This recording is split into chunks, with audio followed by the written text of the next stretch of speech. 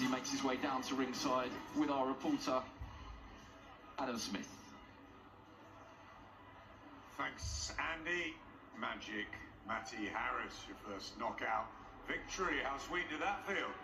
Amazing, to be honest. I wasn't expecting it to come so quick. And this is my first time on Sky, so what a way to make a debut. That's it. You've had your pro debut. You went the full distance, but were you looking to really make a statement tonight in what's obviously a glamorous division, the heavyweights? Yeah, well, I'd said all week that I was looking to make a statement. My first time up in Newcastle, so I wanted to leave a lasting impression. My first time on Sky, so wanted to make sure you guys remember who I am. We certainly will. It was great to have you with us. Just look down at the monitor and we can show you the first knockdown. Boom. A right hand and then the finish in double quick time, Matty.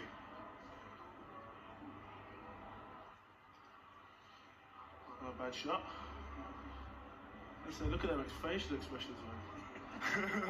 So we had a right hand and an uppercut, plenty in your repertoire. Fortunately, he was absolutely fine, and you can move on. Is it about keeping momentum now in 2022?